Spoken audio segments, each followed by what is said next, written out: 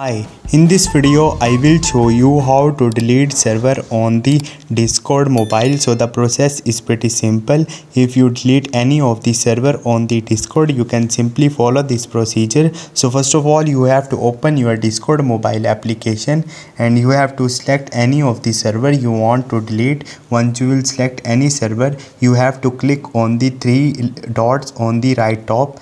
Once you will tap on it, now you have to click on the settings from here and you will again see a three dot icon on the right top. Simply you have to tap on it and you will see delete server option. Click on it and now are you sure you want to delete this server? This action cannot be undone. Now click on the delete.